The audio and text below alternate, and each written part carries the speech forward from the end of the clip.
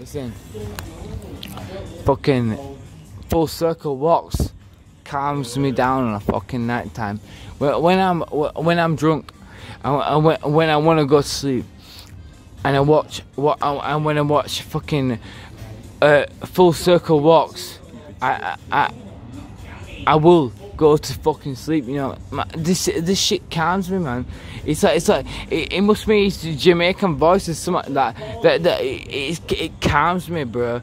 And I feel like the message he's trying to send out to other people about being alright with other people, it should be alright.